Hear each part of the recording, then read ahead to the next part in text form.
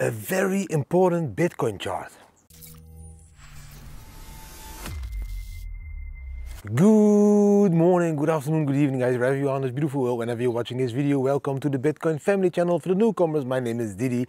In today's video, talking about the news, sharing a very important Bitcoin chart and an inspirational quote from a new location.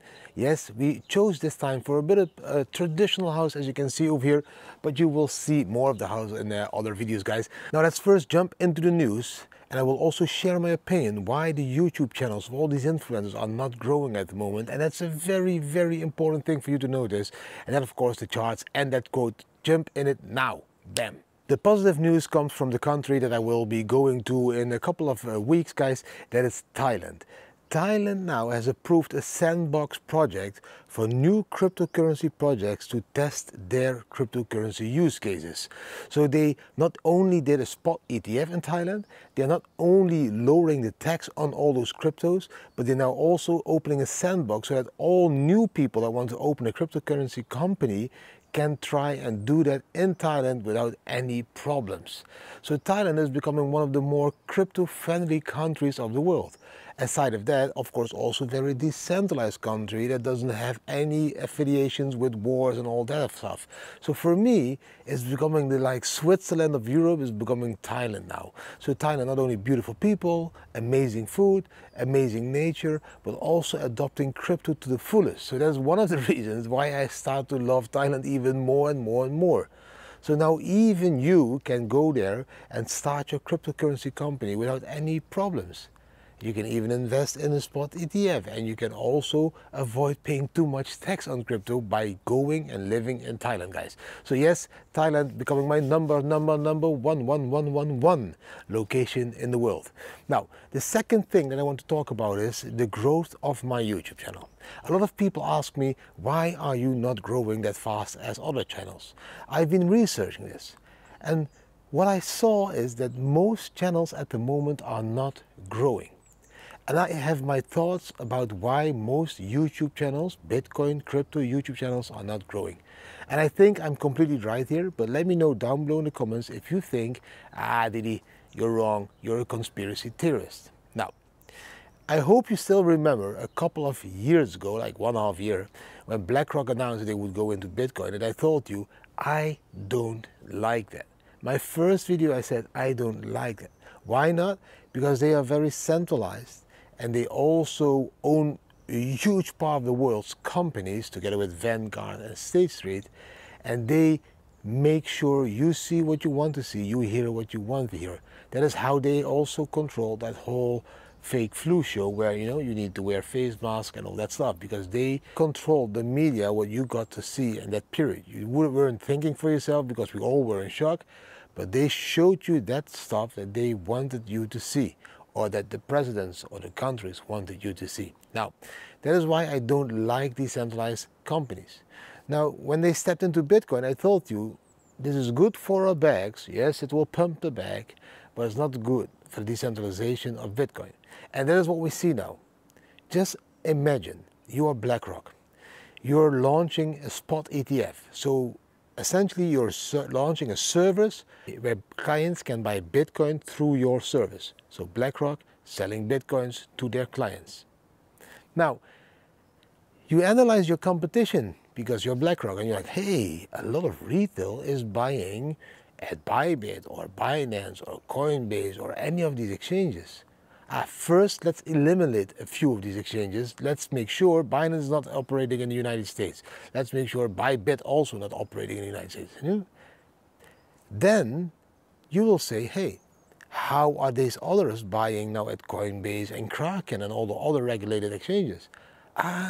They watch YouTube videos.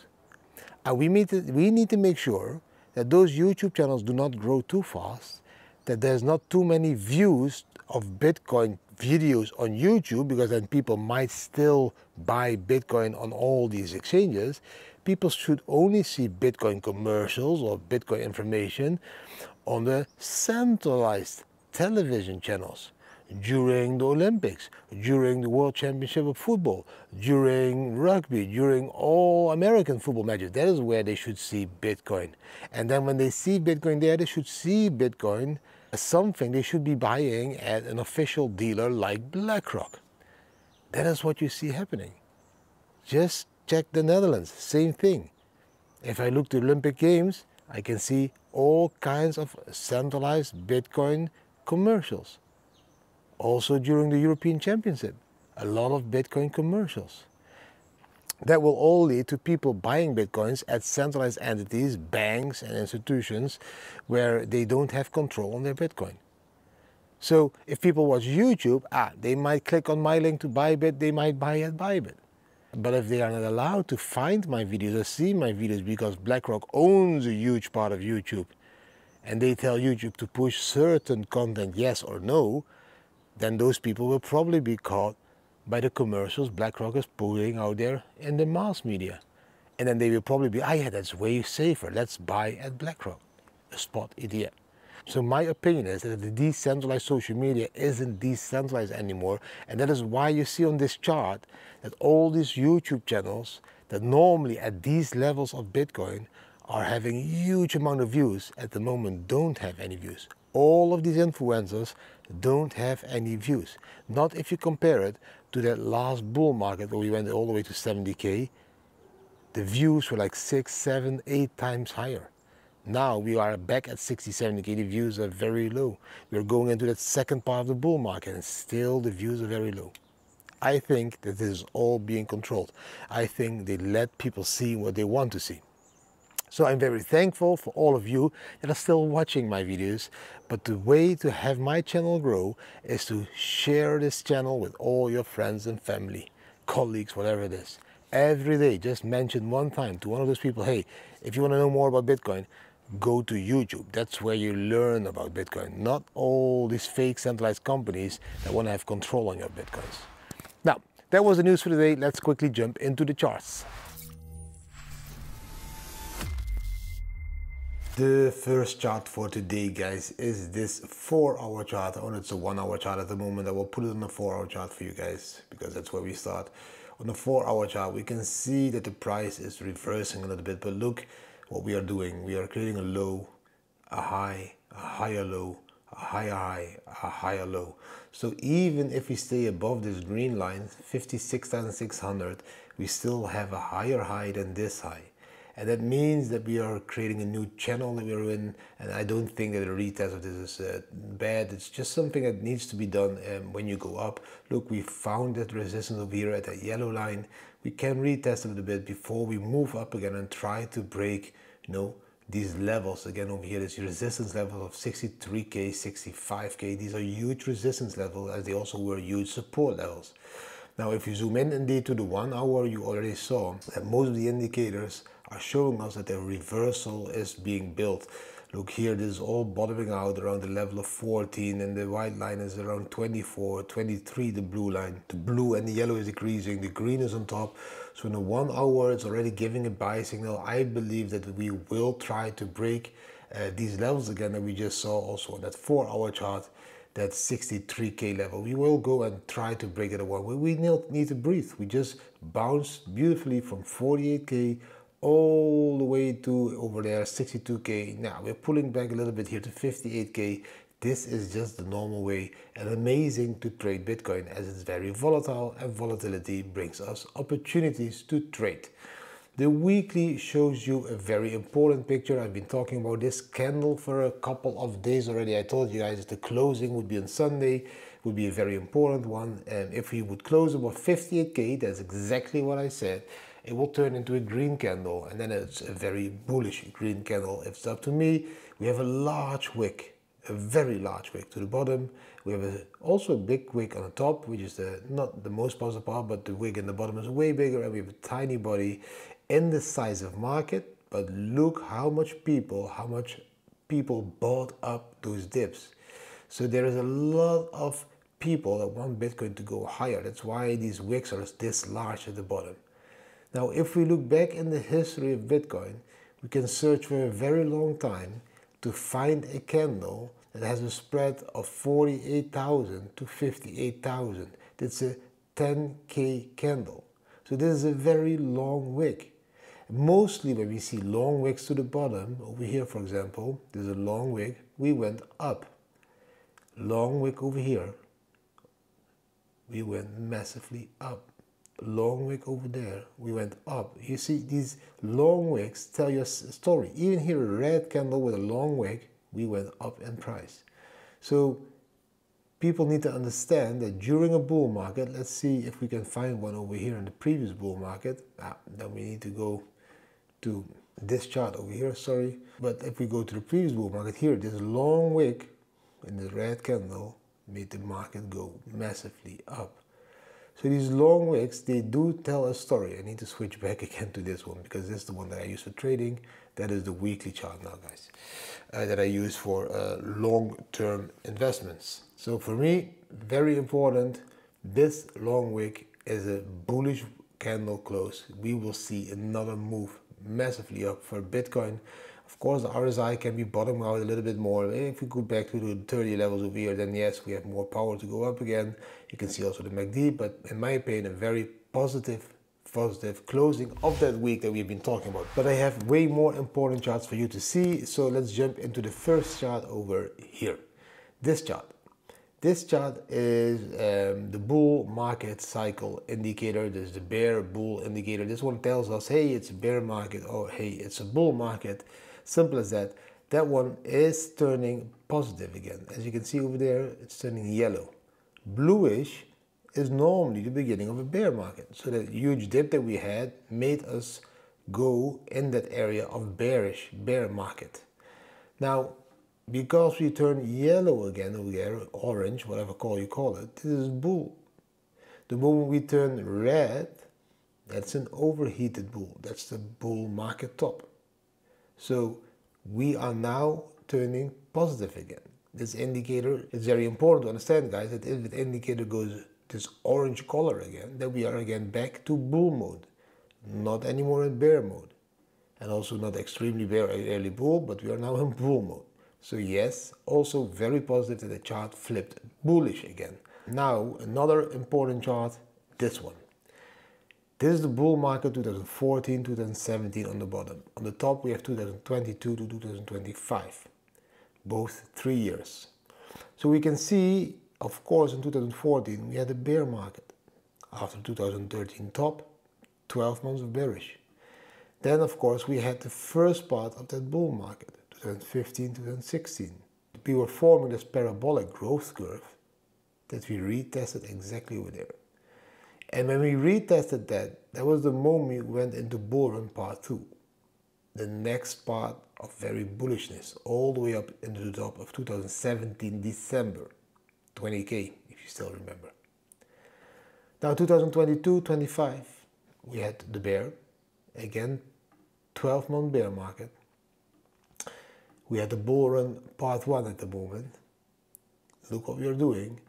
Exactly retesting that growth curve again, and it's both on the 1-day chart. We are now expecting this bull run part 2. This is what is going to happen. I'm not saying 350k. Again, for me, 120 to 160, that area would be the bull market top, but we could reach this as well. For me, safety over there. I will start taking profit from 100k all the way this area. I will start to take profits, guys. But this retest over here looks pretty damn similar to that retest over there. And we are going positive again into that greenish. Make sure this area you buy a shitload of Bitcoin, because else you're gonna miss out on this pump. And this pump is gonna happen in the next 12 to 18 months. Between now and December 2025, we will experience a massive pump. So you should be accumulating over here. Very interesting chart. I hope you really enjoyed those charts, guys. Short term, beautiful volatility against, yes, of course, some trades opened and closed and taken profit. For all of you, this is a beautiful market to be trading or to be learning how to trade, because it's a difficult market to trade. And when it's difficult, yeah, then it's a good market to learn, because then you make your mistakes. And from those mistakes, you will learn, guys. Now, long term, you just zoom out. Look at that beautiful bigger picture. Look at that amazing chart. What happened last time after the retest of that beautiful parabolic curve. Every time when we retest these levels after the halving, we will see another run. And that's the last part of that bull market, all the way up to December, probably 2024. Little dip again into the January, February, and then again a huge bull market in 2025. I've been saying to you guys from the beginning that you were following my channel, the bull market top would be 2017. Then I told you the bull market top would be 2021. And now I'm telling you already for 2 years, the bull market top will be in 2025. We did front run a little bit. That's why we had an early all-time high. And also now a little bit of correction. But we are still on track. This is going to go insane higher in the next 12 to 18 months. Next year, around September to December, you will be celebrating all-time highs for Bitcoin. So don't be fooled. Don't be shaken out. Don't trust all those centralized entities to buy your Bitcoins over there. Keep buying them so decentralized as possible. For me, there's only 2 exchanges at the moment, Bybit and Blowfin. Bybit is KYC, but it's the second largest exchange of the world. So that's a very robust, very safe one. Then we have Blowfin, one of these newcomers, non-KYC, where you can still buy a Bitcoin non-KYC. So that means you can be buying your Bitcoins over here, sending them over there, if you trust that one even more, or send them to your hardware wallet, which of course is the all safest place. Now, that were the charts. Let's quickly jump into the last part, the inspirational part for today. The inspirational part for today, guys, is a very simple but a very powerful quote. The quote for today is, happiness is not by chance, happiness is by choice. And that means that you choose your own happiness. You are able to choose your life so that you're happy. It's not by chance. It's not that like 50% of humanity is happy and the other 50% is doomed to not be happy. It's all by choice.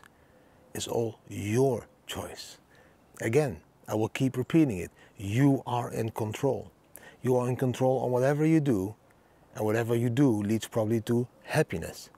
And if you know which steps you should be taking that will lead to happiness, then you're very stupid if you're not taking that steps.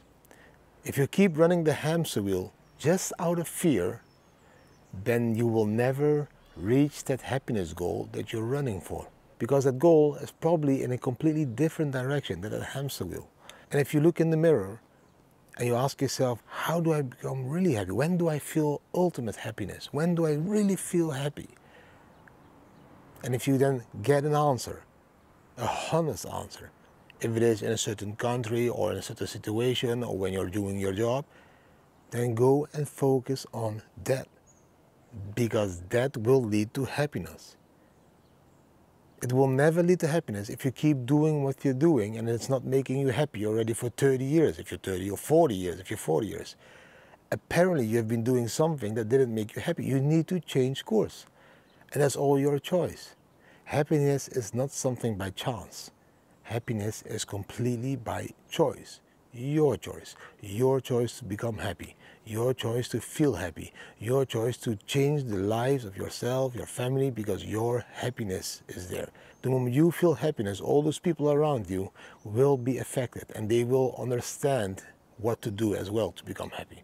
Now, that was everything for today, guys. I wish you an amazing Monday and an amazing week ahead, guys. I'm going to try to make as much as possible videos again. Also do live AMAs this weekend because I have fiber optics over here, so I have really fast internet. Hope you really enjoyed the video. If you did enjoy the video, give it a thumbs up, share it with your friends and family, subscribe to the channel, hit the notification bell, and leave a comment. What do you think about everything that we just talked about? I wish you an amazing day. See you tomorrow again. Bam.